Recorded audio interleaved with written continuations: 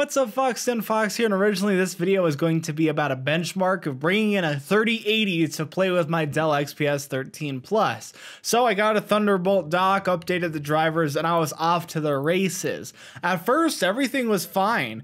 In fact, Doom Eternal ran very well at the max settings at 4K. It had an average frame rate of 80 with a 1% low of 46 and a 0.1% low of 20. So it obviously wasn't as much as a 3080 on its own, but it is a Thunderbolt 3 dock.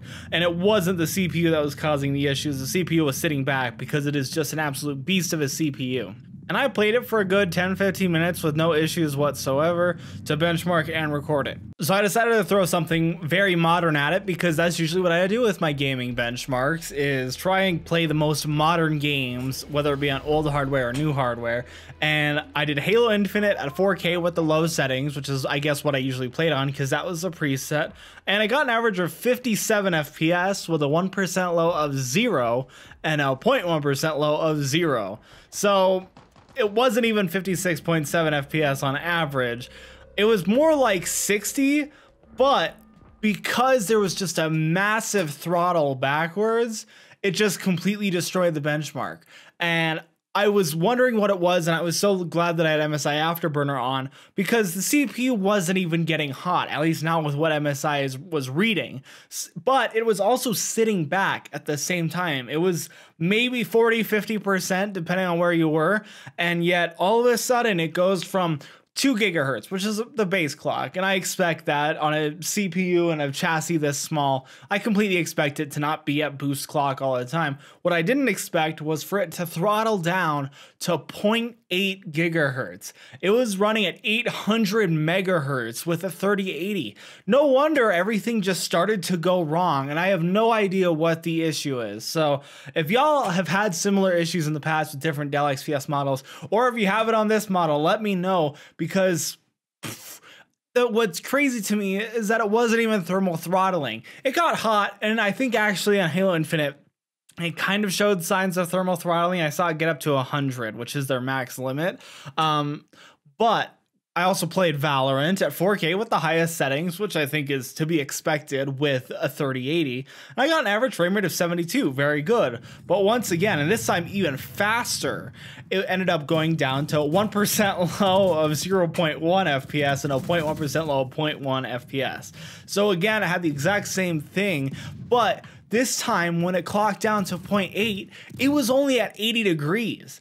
Which is just mind-boggling to me. You have 20 degrees of extra leeway, and I understand if they have to clock it down a little bit here and there, but I do not expect one that has a boost of, I think, 4.5 or 4.7 gigahertz to go all the way down to 800 megahertz. I mean, you're talking like Intel Core 2 Duos having better gigahertz than that. And yes, I understand that gigahertz doesn't matter all the time, and that I'm saying it about 400 times in one sentence, but in this case, it's obvious that that was the issue. When you're talking about a 12-core, 16-thread chip that's just the top of the line, not thermally throttling, at least visibly on MSI Afterburner, I'm just curious what the problem is, because I tested this exact same chassis, the Thunderbolt 3 case, to make sure it wasn't any issues with the Samsung Book 2 Pro 360.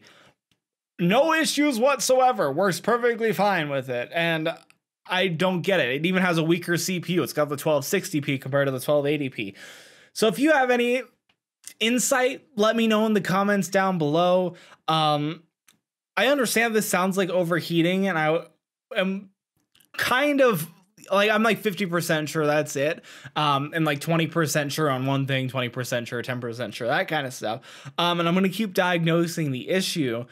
But I just want to know, because I know that I have some Dell XPS users here, the Dell XPS 13 Plus users. If you were to run, say, Cinebench 3 times in a row, does it do what mine does, where it'll go from 10,000 to 8,000 to 6,000? Which, granted, I understand, again, thermal constraints will stop boost clocks from lasting very long, but it should not drop down to 60% of what it normally is at. So let me know in the comments down below if you have any sort of advice, if you think something's wrong with it, or if this is just how the Dell XPS 13 Plus reacts. I have the 4K OLED version, 1280p, 16 gigs of RAM, which I understand people are usually got on the 32. 16 is fine for gaming. and I just have no idea what's wrong with it, or if anything is wrong with it. So thank you so much for watching this video. If you can help me out in any way in the comments down below, let me know. I will be doing stuff in the background. Don't think that I'm just relying on the comments for help. I'm obviously going to be working on the back end for this. I'm going to continue doing tests and see if it's an issue on my end, if it's an issue on Dell's end. And obviously contacting support is something to be considered in the future, and we'll just see how things play out from here. But thank you so much for watching this video. If you liked it, like, subscribe, do what you usually do, and as always, buy yourself something nice.